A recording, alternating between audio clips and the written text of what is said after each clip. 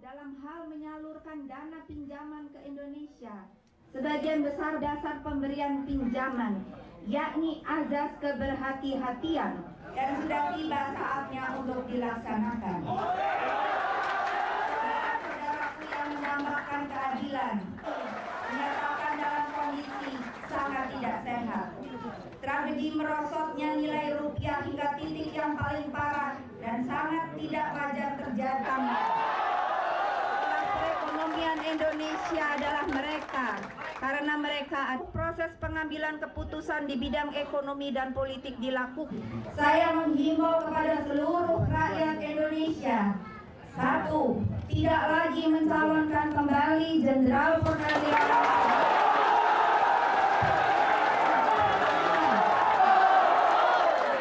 Semakin besar hutang yang didapat, jika memang tidak ada keberanian dari mereka, maka dalam kesempatan ini saya dengan tulus dan ikhlas menyatakan ketidakberatan saya untuk memimpin negara.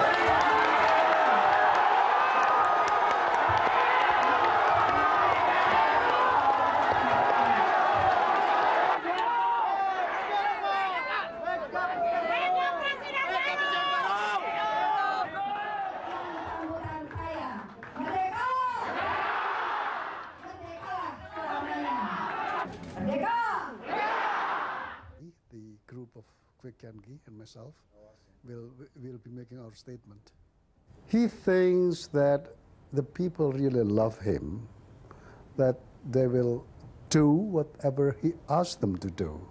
So he has a false picture concerning the situation in the society. He does not realize that so many people hate him and his children.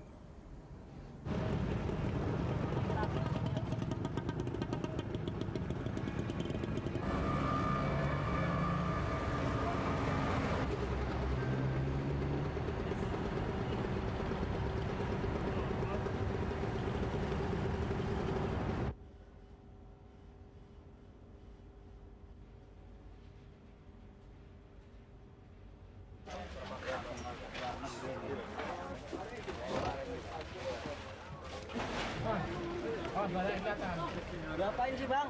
Ada ini.